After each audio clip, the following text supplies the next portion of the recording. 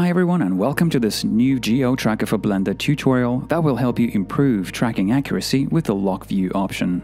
Let's say we are tracking this rotating globe, but it's hard to say if our geometry is exactly where it should be in each of these frames as we'd want it, so maybe it needs a bit of refinement, but we really can't see it because the globe in the clip just keeps spinning and wiggling.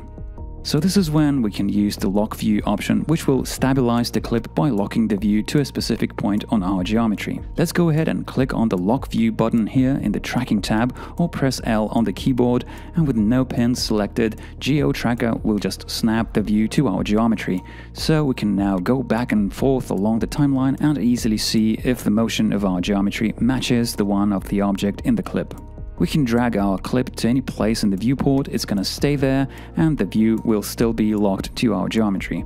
The same button is repeated over here just below the viewport, so we can lock and unlock the view using that button too.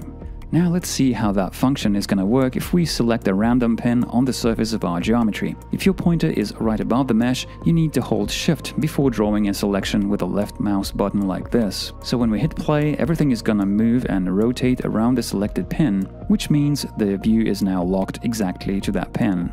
Let's try to do the same with a group of pins. So we make a selection again, and now you see that the view is locked to some central point between the selected pins. So that's basically how this feature works.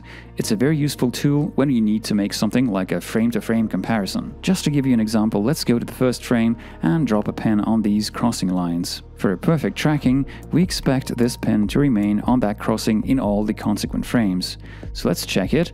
And as we move the playhead forward, we see that our pin is drifting away a little. Let's adjust its position in one of these frames, and as we do so, GeoTracker creates a manual keyframe, which is this green dotted line over here. We can now hold Alt and press the arrows on the keyboard to jump between these keyframes to compare the pin position in them and make sure we've made the correct adjustment.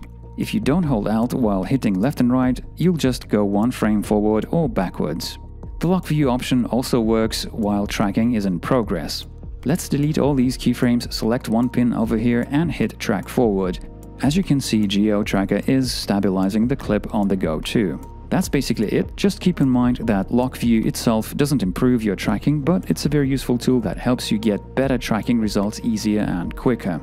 Download the latest version of GeoTracker for Blender and check out our other products at KeenTools.io. Subscribe to our YouTube channel, don't forget to hit the bell to get notified about our new tutorials and streams. Thank you for watching and see you in the next videos.